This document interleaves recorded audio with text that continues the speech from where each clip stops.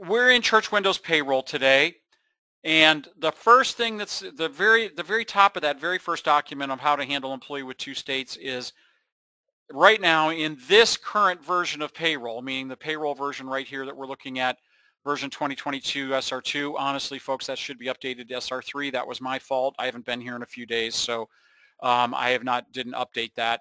But it should be 22 SR3. This is the version of Church Windows Payroll that we're currently working with. Right now, this version of Payroll, as the top of the document says, Church Windows Payroll is designed to handle a single state tax. Okay?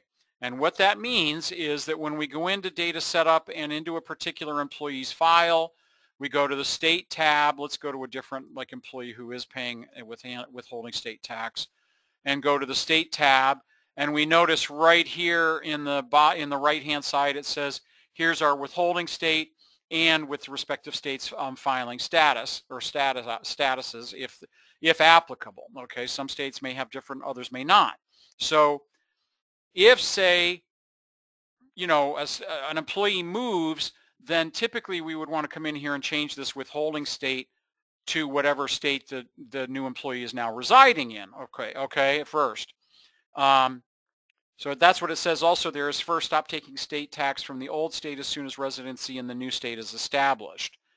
Okay, so but this, once they move and they're residing in a different state, but they're still working in the original state where they were, then that's where things get to be really, really tricky, okay? And this is where, right now, this current version of Payroll only handles one withholding state, okay?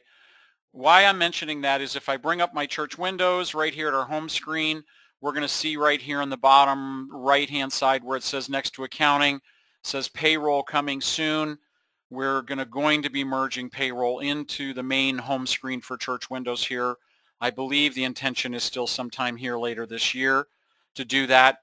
But this rewrite of the Payroll module essentially is going to handle, I'm being instructed or told by folks here that we're going to be handling this employee when we're dealing with two states differently, or giving you better options in terms of how these sorts of things are dealt with. Okay. So with that being said, what are the different options that we have? Well, first of all, now we're having to get into where this other document that we've attached comes into play. Is many states will have, and if you printed the document and looked at it, you'll see that they kind of vary. But states that border on one another, and there certainly occur to be a lot of them here in the Midwest, that they have reciprocal agreements with states with regards to employees with this particular type of situation. Okay, so where you've got one employee who they live in one state A, but they still continue to work in state B. Is there a reciprocal agreement where the one state has an understanding where taxes will either be shifted or moved, or they're not obligated to pay withholding taxes?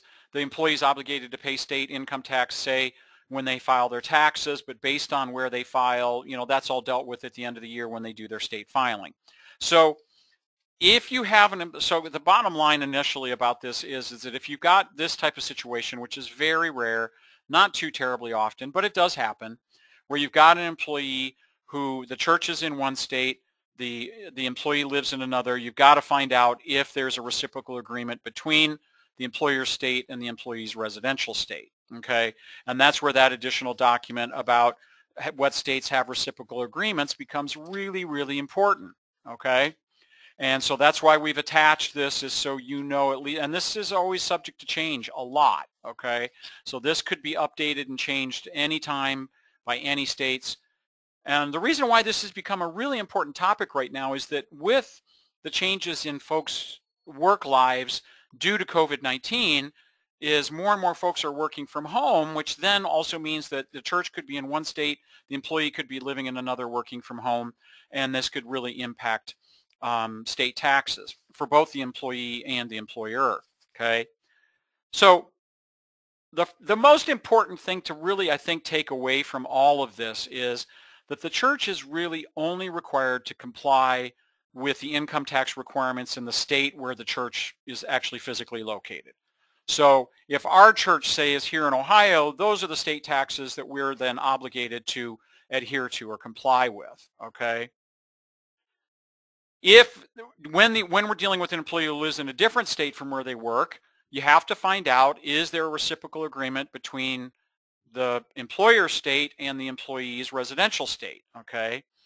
If there is a reciprocal agreement between the states, then there is no requirement to withhold state income tax where the church is located, okay?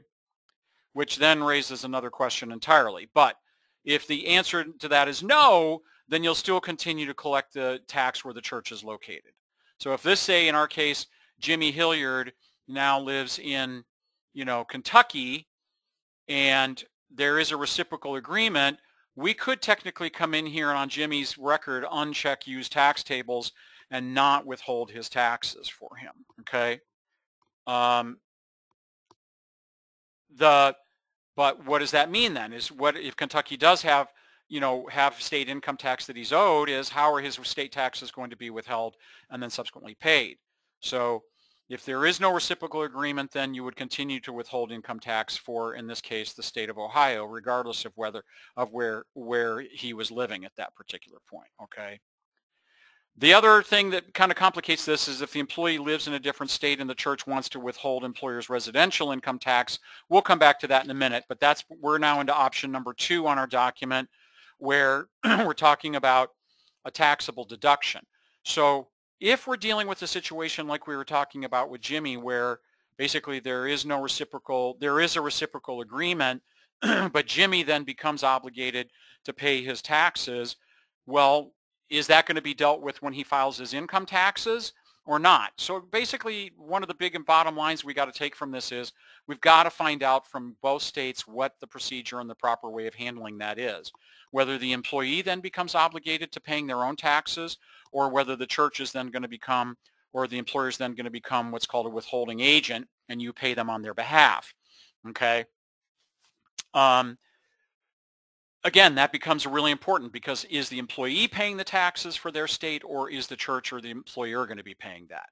Okay, it's not like you can just set this up and you can withhold certainly the state taxes for them, but that doesn't mean that you're then going to turn around and send that check into them or make that payment for them on their behalf without being what's called a withholding agent. And that's dealt with at option number 3 at the very bottom here.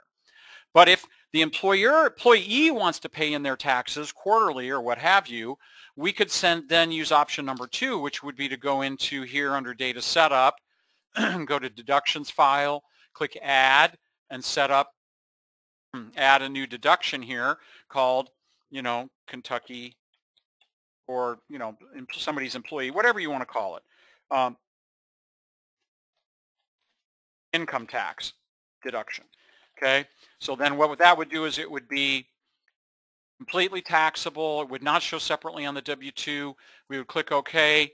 We would then go into their record, and we would set that up under their employee file here, add that, and then link it into a liability in accounting. And then that employee would be the payee on that. And then once a quarter or once a month, we would write a check to them that they would then turn around and pay their taxes in on their own. Okay, they would pay them, not you as the employer. The option 3 is to set up the new state as a withholding agent, and that's where things get to be, the church does need to get heavily involved in that, in the sense that if the employee lives in a different state and the church wants to withhold employees' residential income tax, then you need to contact the state's taxation department and get it set up as what's called a withholding agent. Then withhold the resident income tax from the employee, link it to a liability, and transfer that into accounting. So we would go into employee file, we would go back to Jimmy here, we would go to state, we would set him up here as, say, Kentucky. And again, I know that because we've got our list of reciprocal states with reciprocal agreements on them, okay?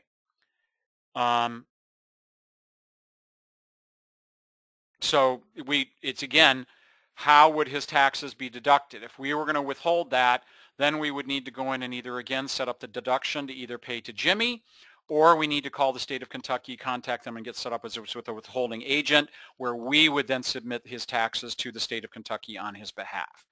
I hope that makes sense. So if I did that, and if we do it, and he wants to be paid for that, the church does not want to become a withholding agent for Jimmy, then we would go into accounting, set up a liability for us to then send his state taxes, because the software will deduct them and withhold those taxes for him. Just we can't pay them to the state of Kentucky without being a withholding agent. So then we would go to his name, and then right here under the deductions tab, I would see, oh, I didn't add it to the employee file. I so apologize. I thought I did. We go to Jimmy, go to deductions down here, choose Kentucky. I thought I added that. Did I not add that, folks? I'm so sorry. I thought I did. Boo, my fault. Kentucky. We'll just put that in there. Okay. Income tax. No, not to show separately is completely taxable. Now we've got something we can enter into the employee file. So let's find Jimmy here. Go to the deductions tab. Now we've got one here. There's Kentucky income tax.